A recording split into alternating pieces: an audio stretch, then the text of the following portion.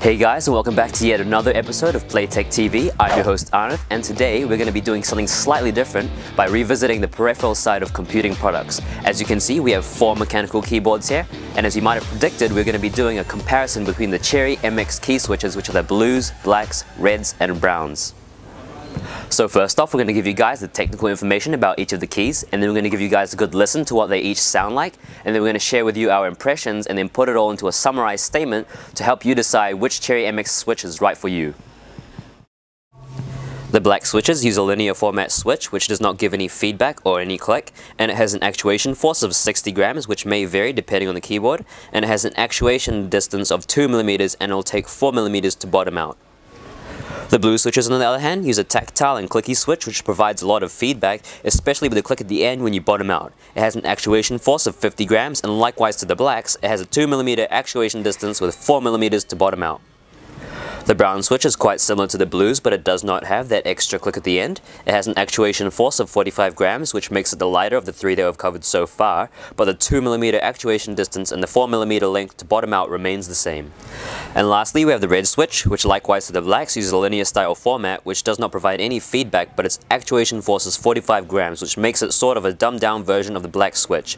Its actuation distance is 2 mm and 4 mm to bottom out, so once again it remains the same across each switch.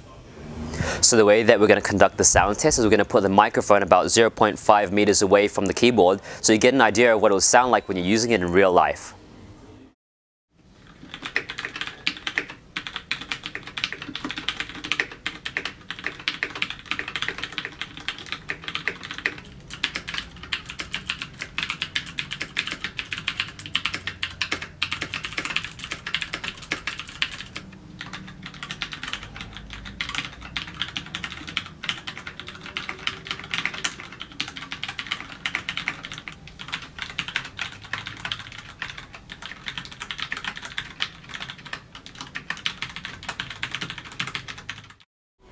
The black switch was very sturdy and had a very smooth feel to it due to its linear format. It was also quieter than the other keyboards, but there was no feedback, which could be a problem for some people because there's no physical indication letting you know that you've pressed the key or not. The blue switch was the complete opposite to the black due to its definite feedback, but it was marginally louder due to the click that you get when you bottom out the key. However, it was a very great pleasure to type on. The brown switch had a nice and light feel because of its low actuation force, and it was quieter than the blues because it did not have that click when you bottom out, and it did still have that tactile feedback.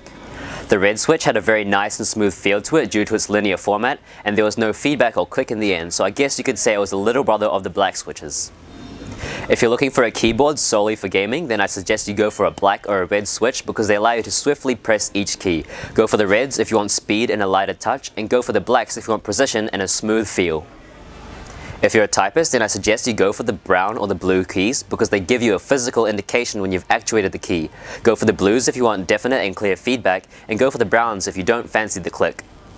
If you want the best of both worlds, then the brown switch is your best bet because it sits somewhere in the middle of all the switches, and it's a great hybrid for gaming and typing. So just in case you're wondering, the keyboard that we featured today is the Ducky Shine 2, and as you can see we have a different range of LEDs and colors.